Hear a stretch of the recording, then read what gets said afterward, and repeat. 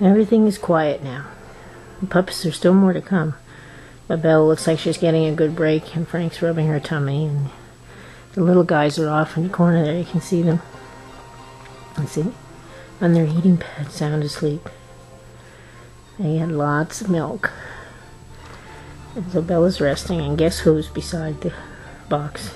Finally, he got in the room, and he's so happy. It's the first time I've seen him relaxed, and since this happened, old Andy. He's just happy to be with the crowd.